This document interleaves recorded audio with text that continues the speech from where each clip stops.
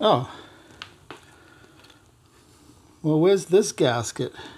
Hi, I'm Paul Brodie, and we are in my shop. This is a Tiger Cub episode. This is the long-awaited engine assembly. I've done a lot of homework, and I think I'm ready. My confession to you is that I have never assembled a Tiger Cub motor before.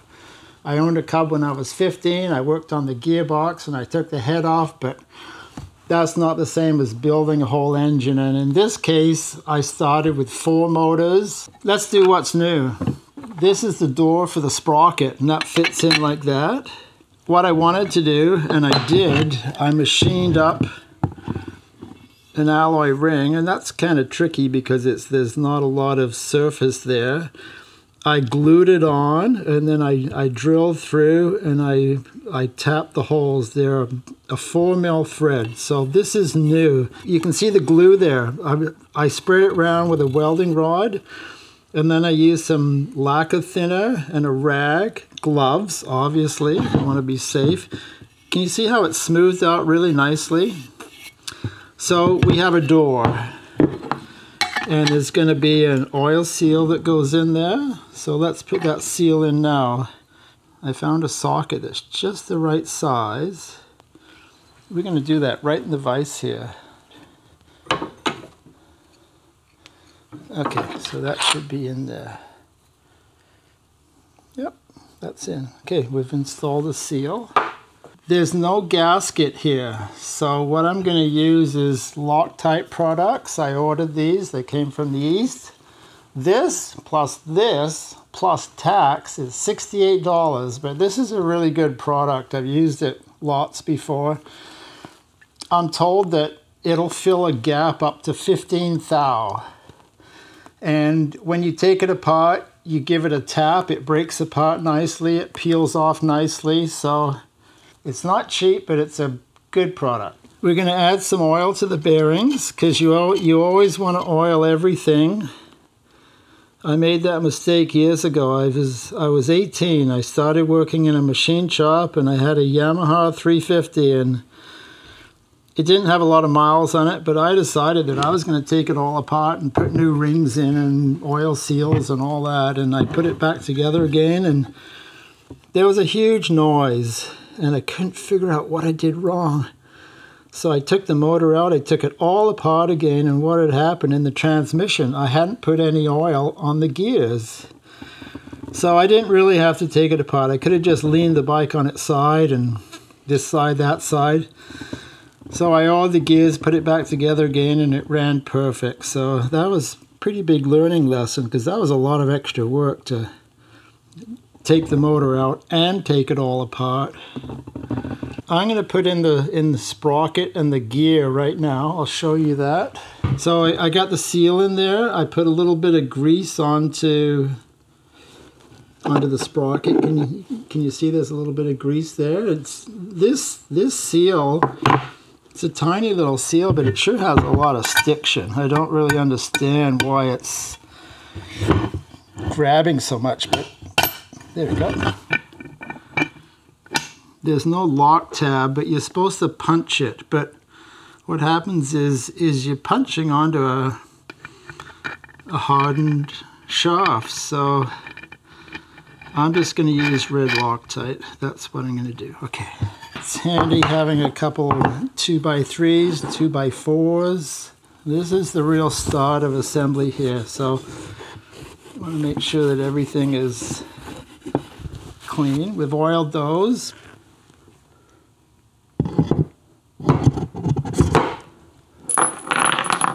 Here's the bolts. I want to put a little bit of anti-seize on them, just a little bit. I'm not going to overdo it. This is kind of a 2-part thing. There is a primer, which maybe is a bunch of acetone, I don't know. Sure is expensive for acetone. So this is what you do. This is what sets it up.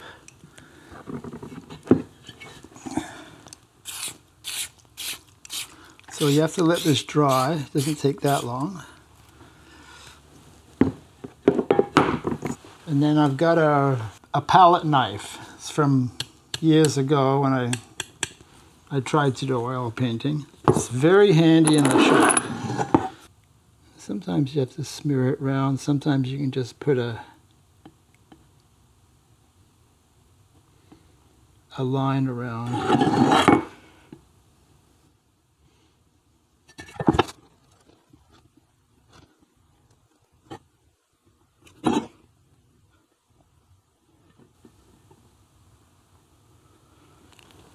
Okay, everything's oiled.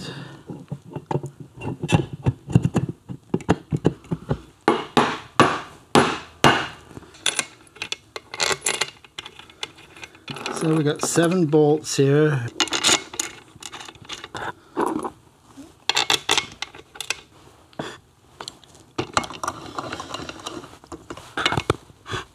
I looked in the Haynes manual. I have no torque settings for anything. Nothing. So I'm trusting my hands here to give the right amount of torque. No stripping, no under torquing. So what we do here now, I take my knife. See how it scrapes off? Isn't that beautiful? Just comes right off. And then you can take a rag, you can take a little bit of lacquer thinner if you want. See here, it's just a little bit there. It comes off really nicely.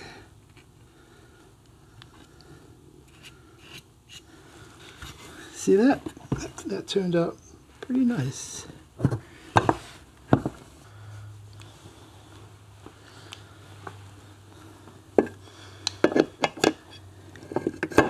I got 2 gasket sets which I bought, so they were brand new, and there is no gasket in each one for here. So, and if you look at the surface here, can you see how it's not really even? It looks like there's a low spot in the middle. So I had to check. I wanted to check that there's end play here because I thought I'm not using a gasket. So this is what I did. I'll just show you the procedure, how this works. There we go. Get it the right way up. So we still have to put a bunch of stuff inside there, but I'm going to show you the process of checking end play, because it's pretty crucial that you have to have some end play, but not excessive. This is my little Cub engine stand. Very handy having a stand. Can you see how that fits on there like that?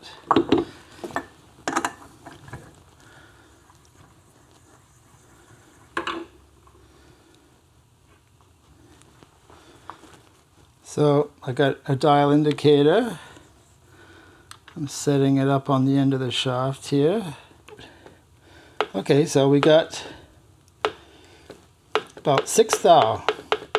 So as long as we have something, that's not excessive. When I started this, it had 2 thou. So I'll show you what I did to get a little bit extra movement there.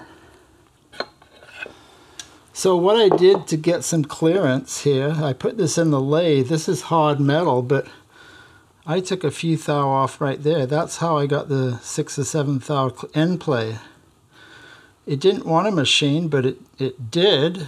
I had a carbide tool.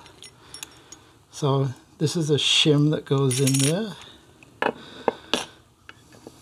Okay, so we've got the oil pump. How the oil pump works, there's a couple little ball bearings in there, and there's a spring in there, and it goes back and forth. You can actually hear it.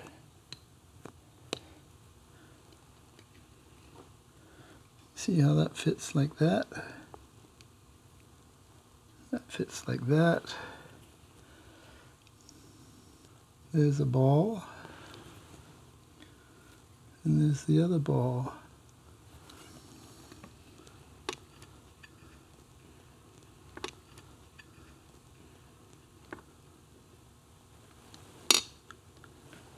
And of course these are English size bolts.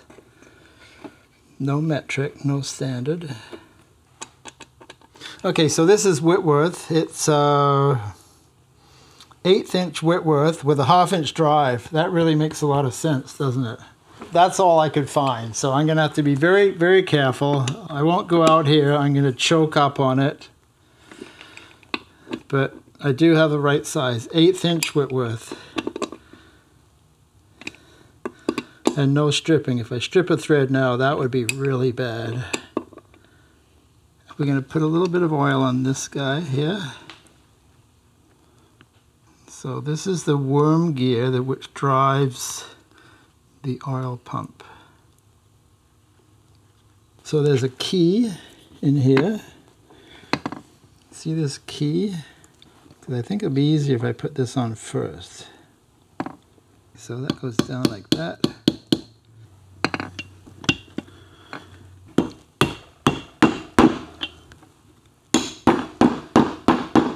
Okay, that sounds like it bottomed out.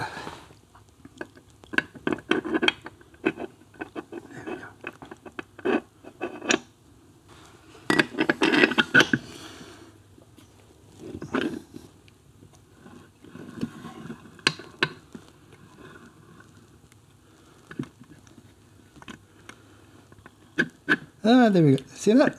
Feeds in there. Okay, this is the bushing that goes down inside because that shaft runs in the bushing there. So I'll put a little bit of oil on that.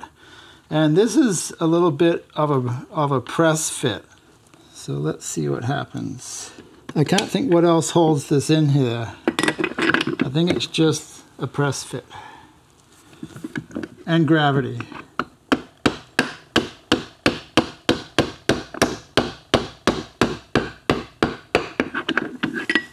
Can you see right there? There's the bushing that I just drove down there. So, and so the bushing is against the gear, and that's a little bit of a press fit inside the case, because it stops this from wandering up.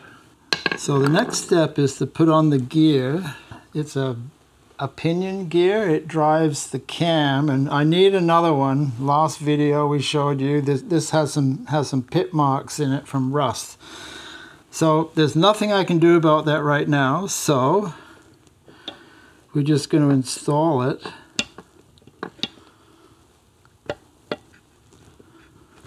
And hope for the best. Hear that? That's the sound of it hitting home. Red Loctite works really well. If you ever have to take something off, you'll know all about it. So somehow we have to hold this. I made this for the cub. See how that works? This is an old wrist pin. It's not a brand new one. Can you see how that's going to work?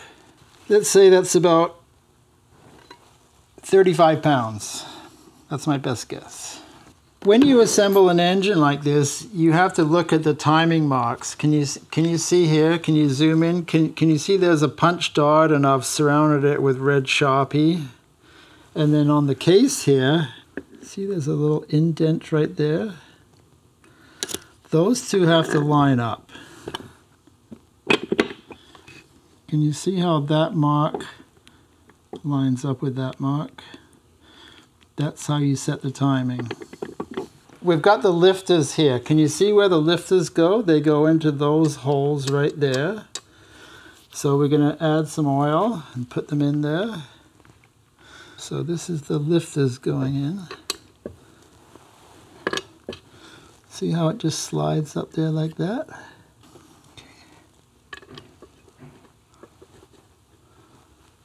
I got some red line assembly lube. Can you see that? And you can use it on cams when you assemble, because if you leave the engine for a while, you know, regular engine oil, it can drip off. But this stuff here, it doesn't drip off, and when you first ever start a motor, you want to make sure that everything gets lubed. So I remembered that I had this. So we'll just put some of this on the cams. Add some oil. So now this is when we need to get those marks lined up. No, and I still did it wrong. There we go. Just like that. So you can see there's a bushing there. It's not a bearing. They kind of cheaped out. There's a bushing on the other side. I don't think they overspent when they made these engines. They did kind of the bare minimum.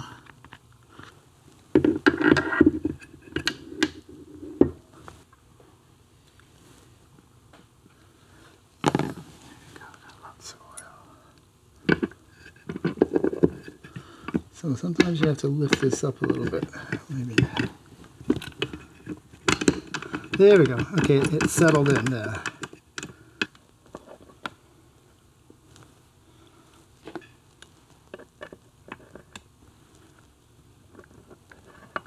So this is the quadrant. This is what shifts. See those grooves there? Those two pins go into here. So that's the next step. And at the bottom here, can you see that? That's a spring. See how I push it down? So that spring holds, it loads everything up. Okay. So this goes in, and these go into those 4 slots there.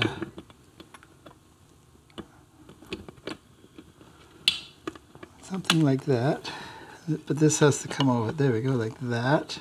There's a lock washer that has to go in here on the bottom, because there's a bolt that goes in here that holds the spring down. This is what anchors the spring. That's the return spring. Okay. Our next step is to put on the case, and I need to do the gasket. And then we check and see if the shifting's right. So I hope the shifting is going to work, because otherwise we have to take it off and scrape off the gasket gear and then figure out what's going on. So I'm really hoping that we are good here. No pressure at all.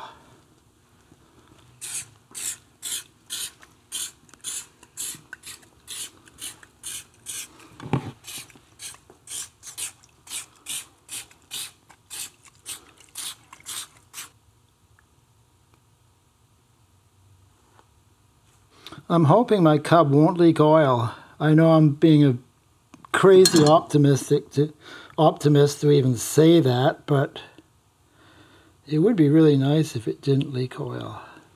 And we have to go right down the middle. That separates the gearbox from the cams and the oil pump. Okay, let's see what happens here.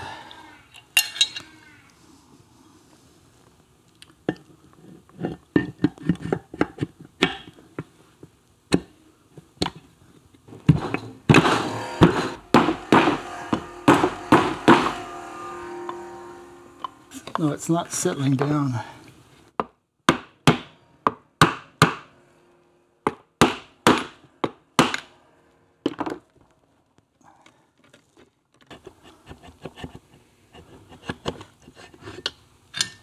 Okay. Something is going on here, and it's not going down as far as it should. What is happening here? Oh, look at that. Huh. Oh, the gear just didn't line up. Okay. I think we might be good now. This has not gone perfectly smoothly. But I'm still a patient man. Oh yeah, look at the gasket goose squeezing out now. Look at that. Beautiful. Okay, it's pretty tight anyway.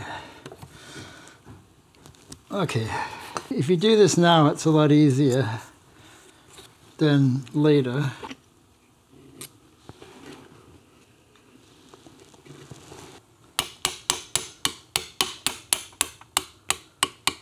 So this is the big test now. I'm going to put this in the stand.